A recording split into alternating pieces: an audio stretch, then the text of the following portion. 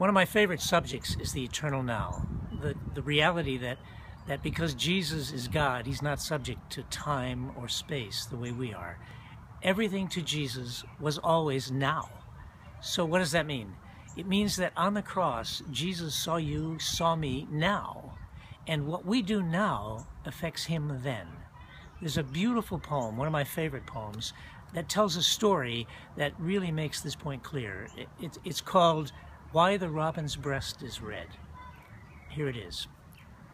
The Savior, bowed beneath his cross, climbed up the dreary hill, while from the agonizing wreath ran many a crimson rill.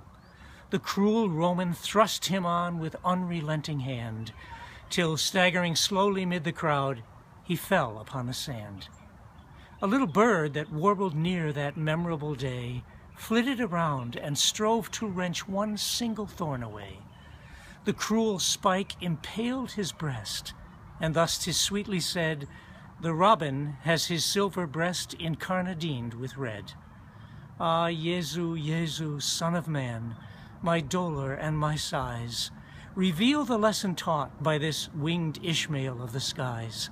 I, in my palace of delight or cavern of despair, have plucked no thorns from thy dear brow, but planted thousands there.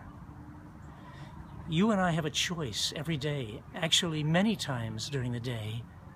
What we do now affects him then, so we can choose at any moment to either console him on the cross or increase his suffering.